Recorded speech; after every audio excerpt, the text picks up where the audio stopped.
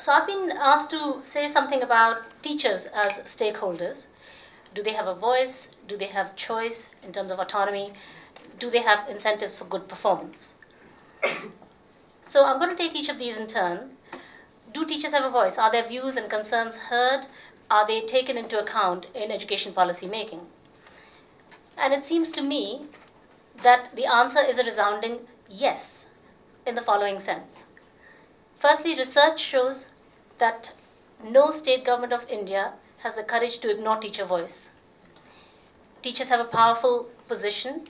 They are in a politically advantageous position because they have a privileged sort of status in the Constitution of India, which guarantees that teachers shall have their own separate constituency from which they will elect members to the upper houses of the state legislature.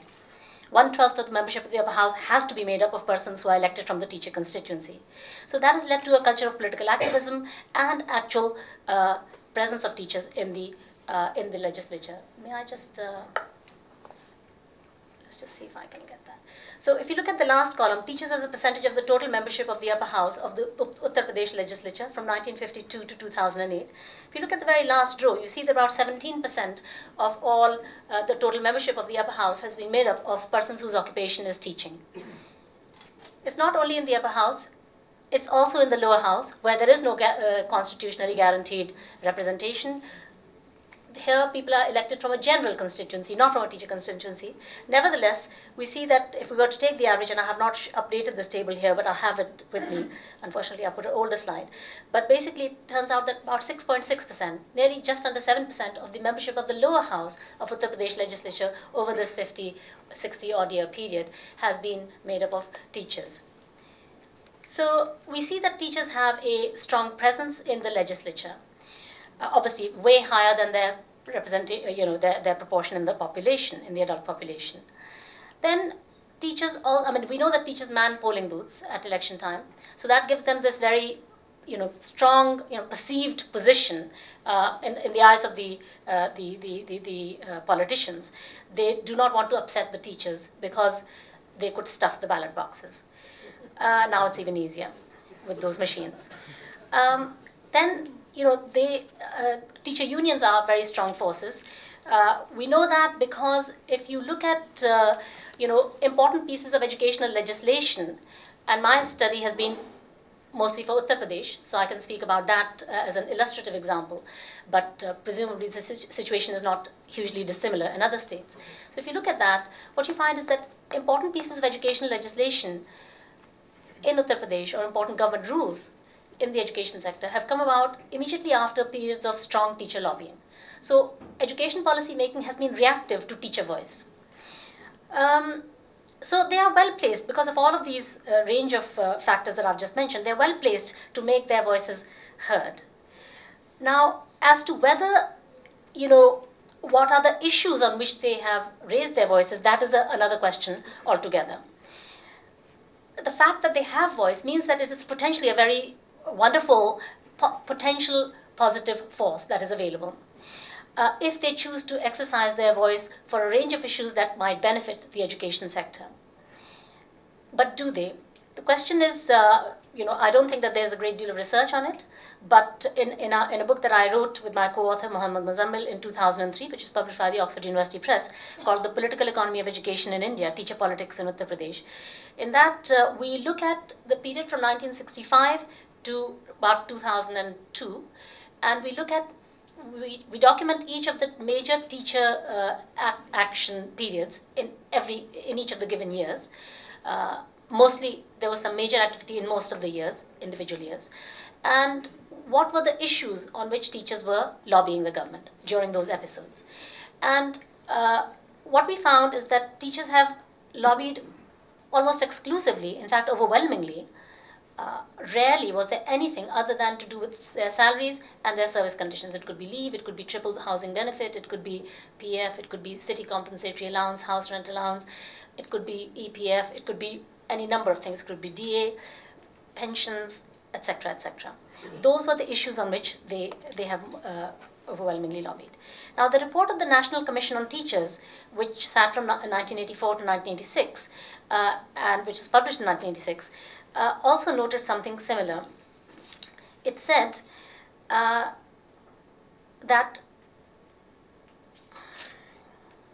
the main preoccupation of teachers' organizations, particularly since independence, has been with the improvement of salary and service conditions of teachers, and in this they have achieved considerable success. Okay. So now the veracity of these points can be checked in a number of ways. One good way is to look at the evolution of teacher salaries. You know, if it is indeed the case, as the National Commission on Teachers said, and as my research shows, my research is for Uttar Pradesh, NCT was for the country as a whole. For 2 years, they investigated by interviewing thousands of educational stakeholders up and down the country, and they came up with that conclusion. But you can check that by looking at what has actually happened to teacher salary. Now, I have a whole separate paper on that. It will take 1 hour to go through that. But you know, in a nutshell, basically, one point that can be shared is here quickly is that the proportion of salary expenditure in total recurrent education expenditure, that has changed very much over time, and non-salary expenditure has been squeezed out. So, for example, in 1961, 12% of total recurrent education expenditure at the elementary education level was on non-salary items. By 1999, it had fallen to 1%.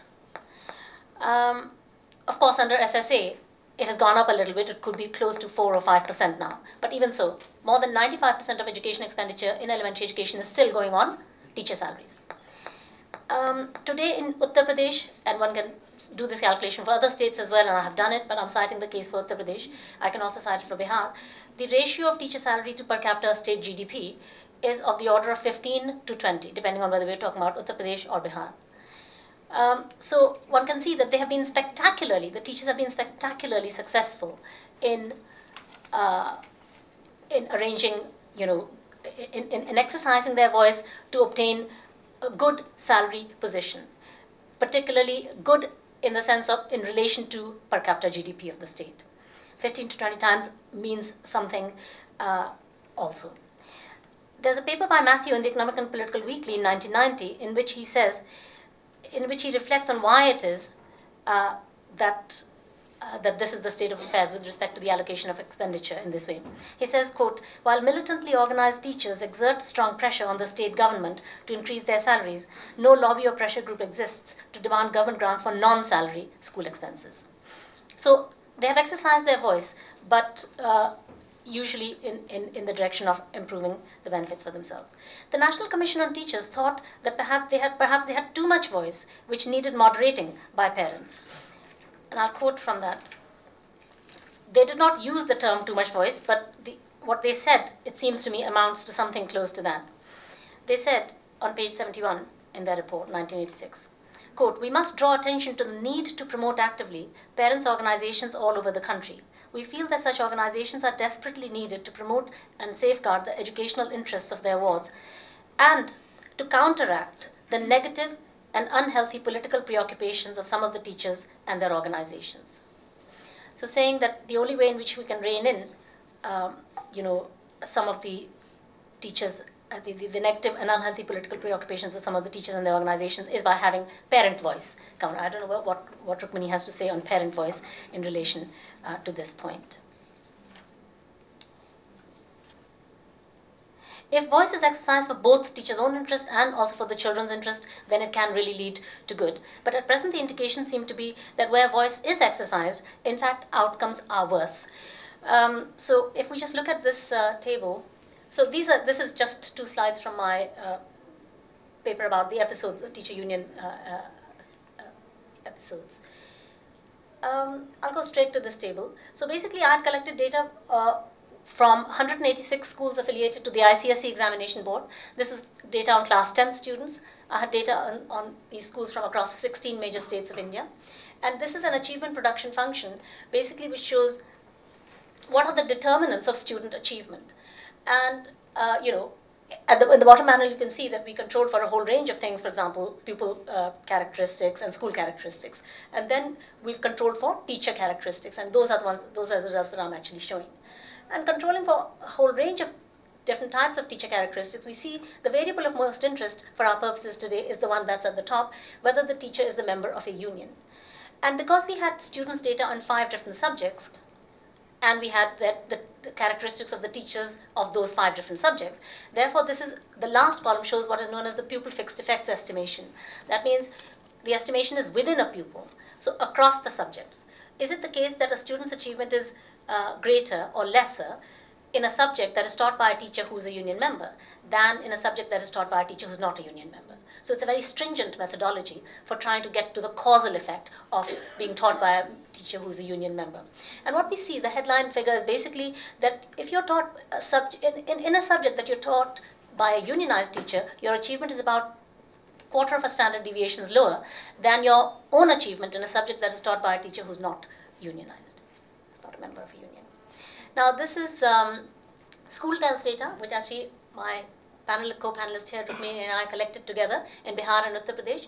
This is a table for Uttar Pradesh only, and here, so I'm just showing the full table, but the next page of this is a continuation of the same table, and you see that the governance variables at the bottom are the variables of most interest for today's purposes. And we see that if a child is taught by a union member, there's a lower achievement, statistically significantly lower. And if the child is taught by a politically connected teacher, a teacher who says that she or he has either met or personally knows a teacher politician, then also the achievement level of the student is significantly lower than if the student is taught by a teacher who is not politically so connected. So why should it be that if you're taught by a teacher union member or a politically connected teacher, your learning level is going to be lower? Is it the case that being these things reduces teacher effort? We had several measures for teacher effort, and we regressed each of these measures on these 2 indicators of political connections and teacher union membership. And we control for teacher characteristics. We do a school fixed effects estimator. It's not necessarily causal, but it is something that is a lot better than simple regression analysis because this is within school analysis. So we see that, for example, teacher absence rate is very significantly higher if the teacher, that means this measure of effort is very significantly lower if the teacher is politically connected, if a teacher personally knows a teacher MLC. And down the line, percentage of teachers' school time given to teaching, percentage of teachers' school time given to organizing prayers and games. If you look down the line, basically you find that a lot of the teacher effort measures are lower if the teacher is politically connected.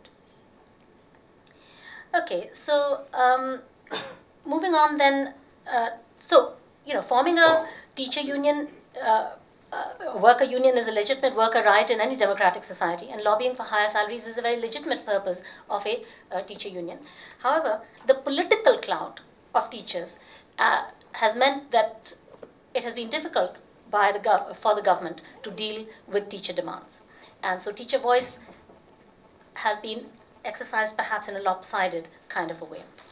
Going on to the second issue, can increased teacher choice improve learning outcomes, increased autonomy for teacher? In principle, of course, greater choice for a professional practitioner can really unleash their creativity and their ability to innovate and to do research and so forth.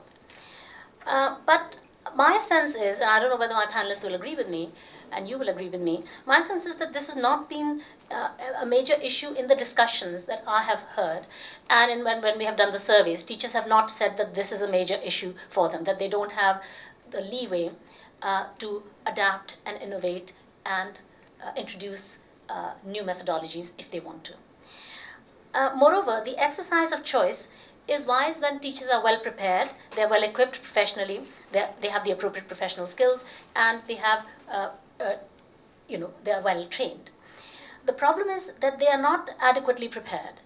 And the reason why we know that is because when we did competency tests in the School Tells survey, which in fact Rukmini had drafted those tests for teachers, and subsequently those several tests were done in a 5-state study by UNICEF, which Rukmini was also involved in, that the problem is that competency levels are really problematic. So I'll just show that briefly. Here is vocabulary-related tasks. Do teachers know word meaning? So from the class 3 and 4 textbook, we took some of the words that are there in these class 3 and 4 textbooks, and we asked the teachers to write down their word meanings. 32% of the teachers, 32% of the word meanings that were written down were incorrect, and 43% were wholly correct. Now, these were judged by the senior teachers of the Bihar SCERT. And then we asked them to summarize a piece of text, a 100-word story text, to summarize it in 2 sentences at most. And this is some of the examples. And 33% of the teachers wrote summaries that were judged to be irrelevant or incorrect summaries. So it seems that about 1/3 of the teachers have difficulties with literacy skills. And then, were there any spelling errors in their 2-sentence summary, which they wrote of that story text? No spelling errors, 40% of the teachers. That means 60% of the teachers had spelling errors in what they wrote.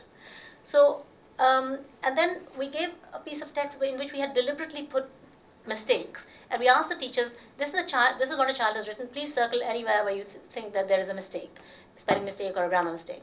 And we had deliberately put in 6 mistakes or 7 mistakes in one of them. We had 3 samples of the tests, of this tests of the same level of difficulty.